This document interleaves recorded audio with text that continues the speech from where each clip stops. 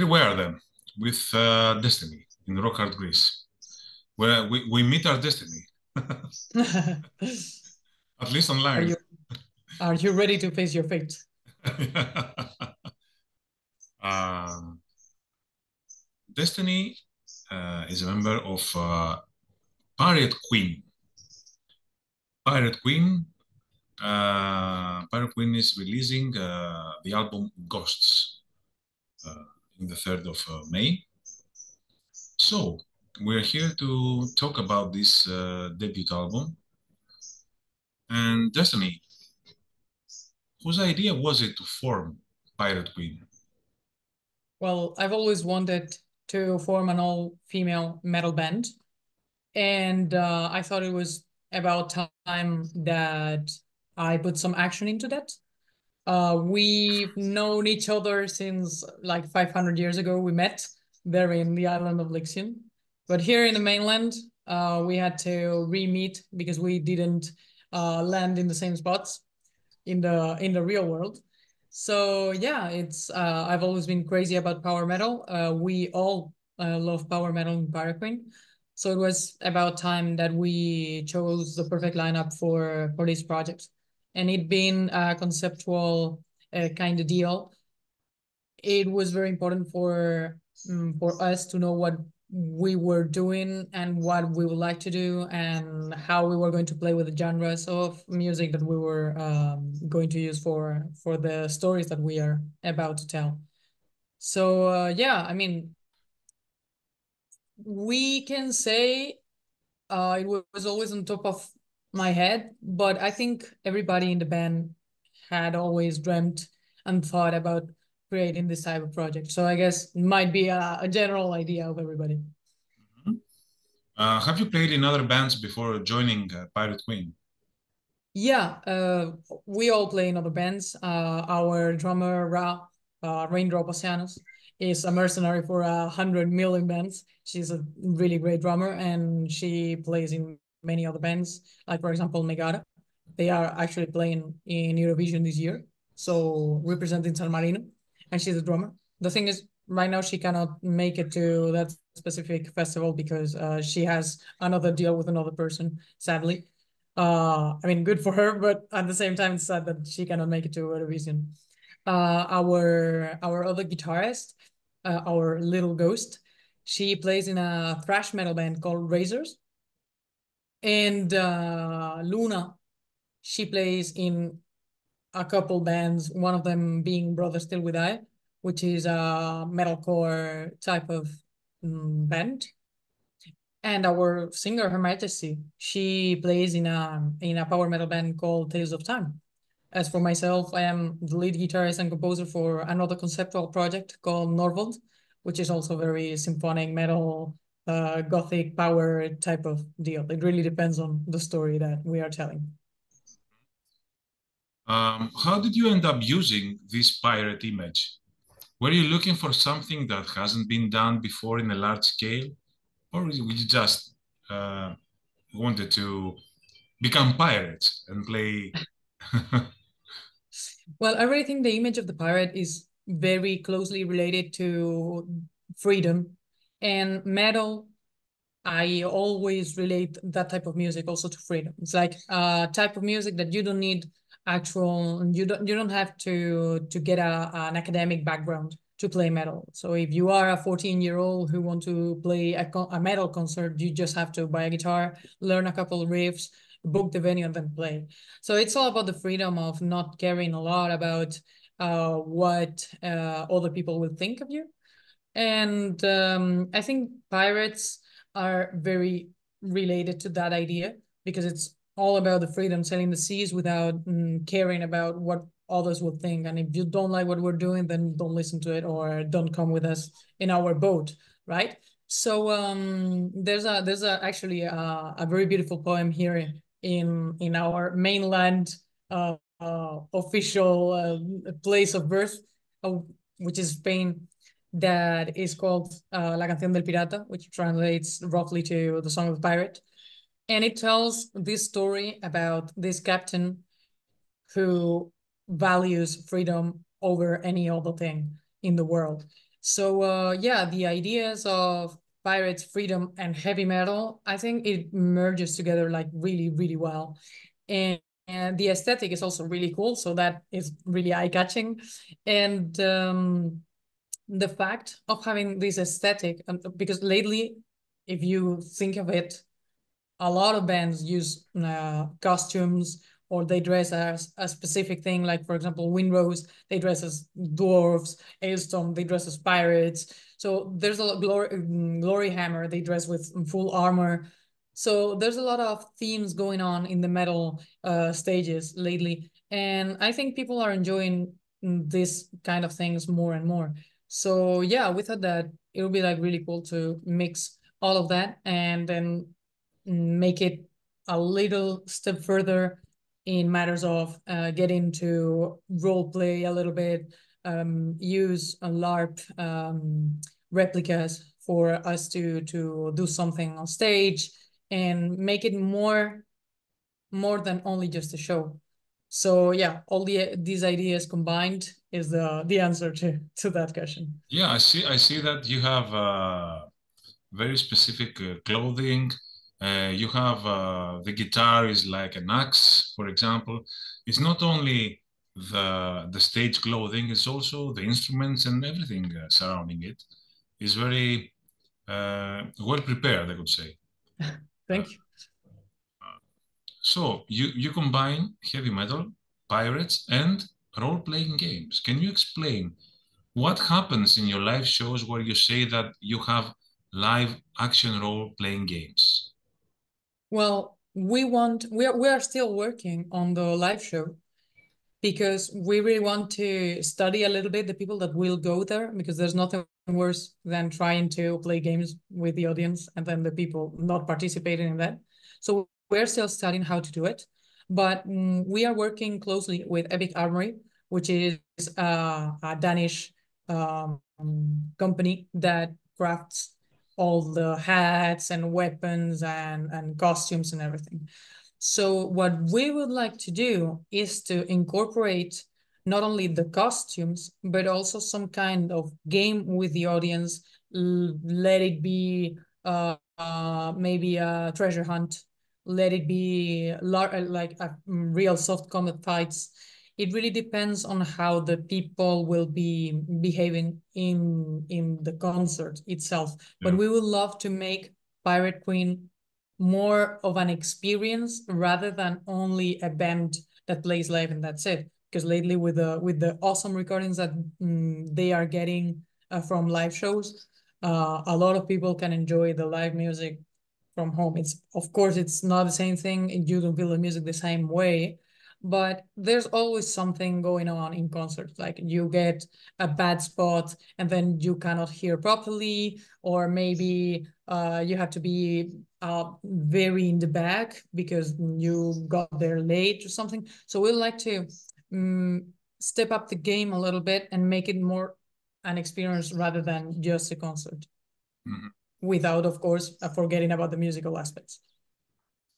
I see your sign and it says Pirate Queen since 1523, Win Sin Min. Can you elaborate on this? What does it mean? Yeah, we all know each other from the island of Lixion, which is our real place of birth. That is a floating island in the middle of the Bermuda Triangle. We all know each other there, and we all come from royal pirate families, and we formed the band back 500 years ago.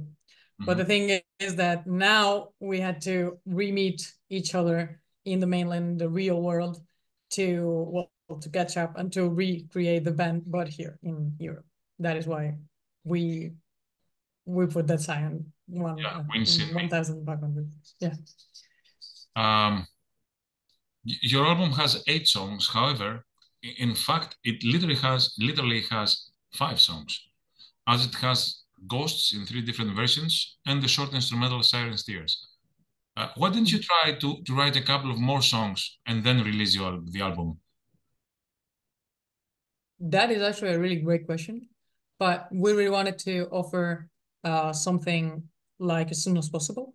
It's not that we decided to rush things over, But for printing albums, we want to offer something extra that wouldn't be only the singles posted on YouTube or Amazon or Spotify or whatever.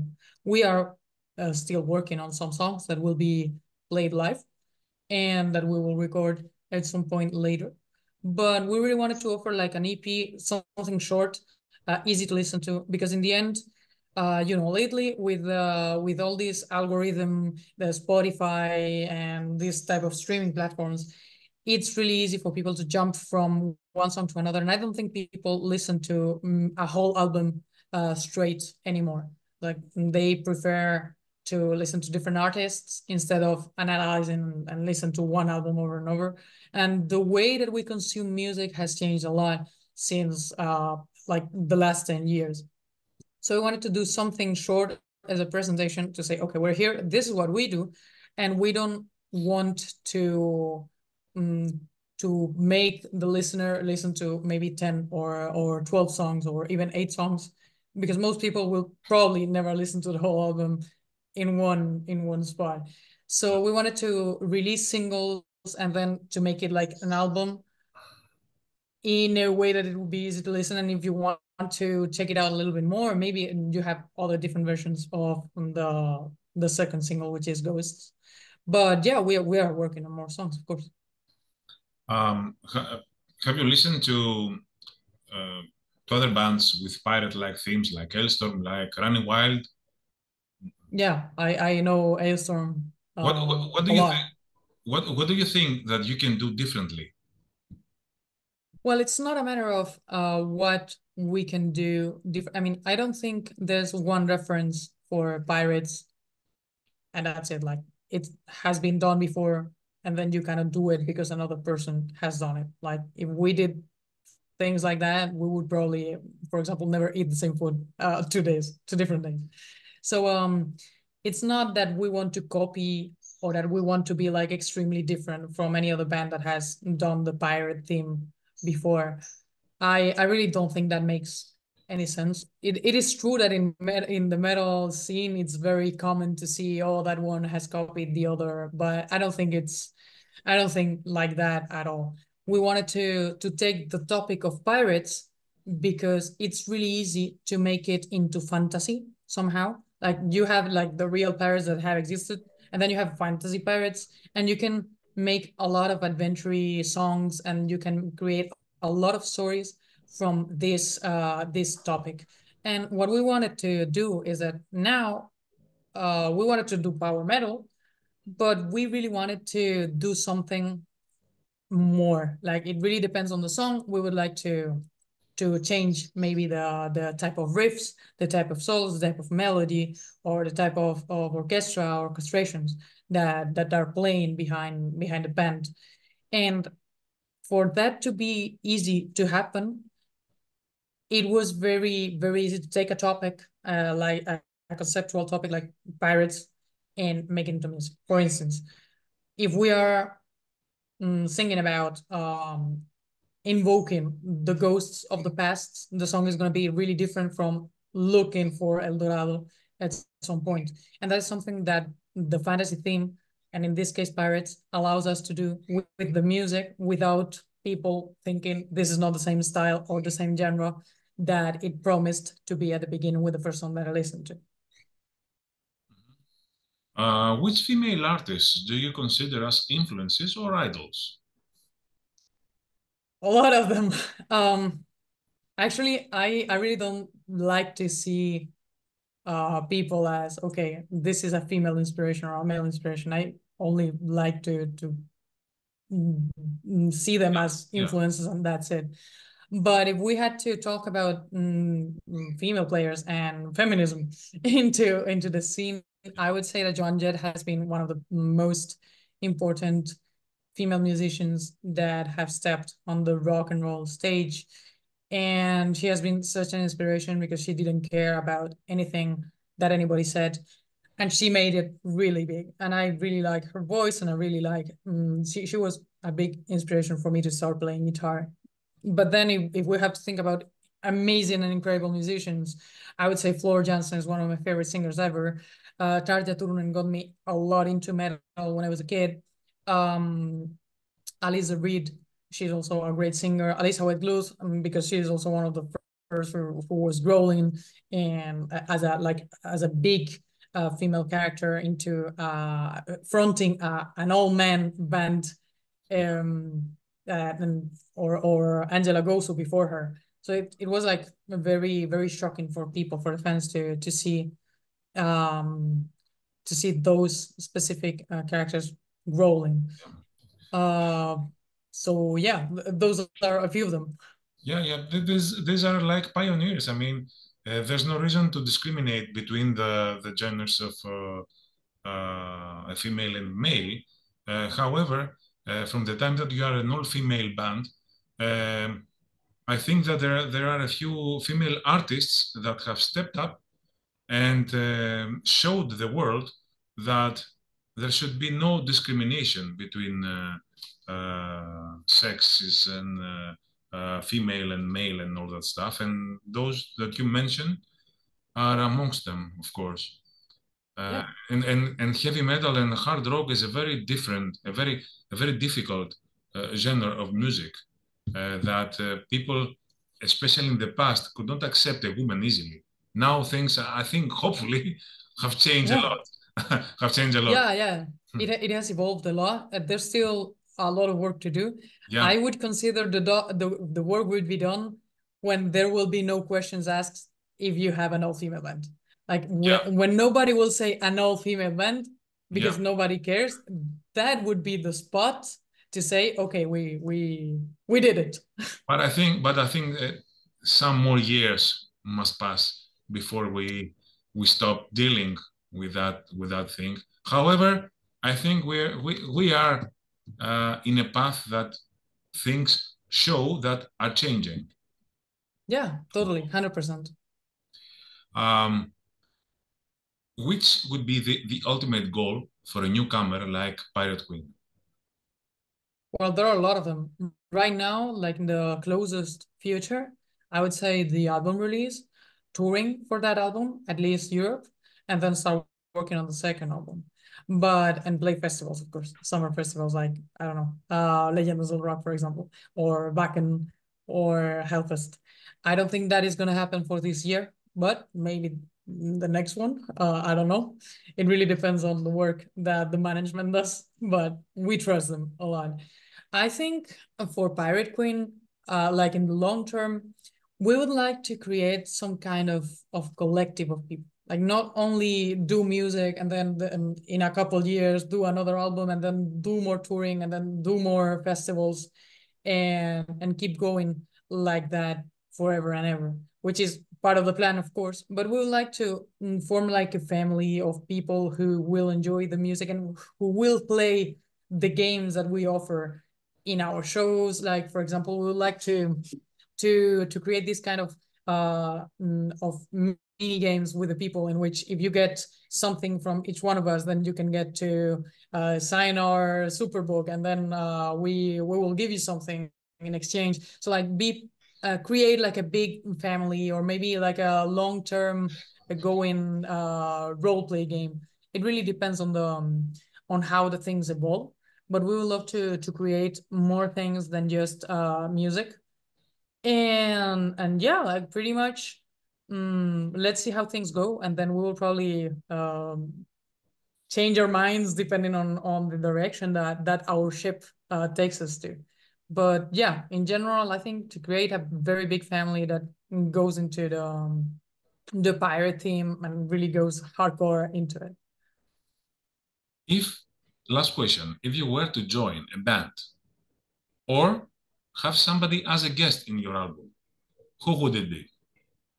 If I had to join another band, like to be a guest to perform, Or either guest or a more permanent member.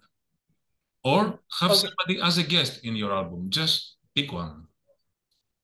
Oh, like pick one or the other. Yeah, you can answer both, but to make it easier for you, Oh no, you can. I don't mind answering both. Yeah, Yeah. if I had to join a band, I think I would be a dream come true for my little teenager inside to be part of Nightwish, because it was the first band that got me a lot into metal.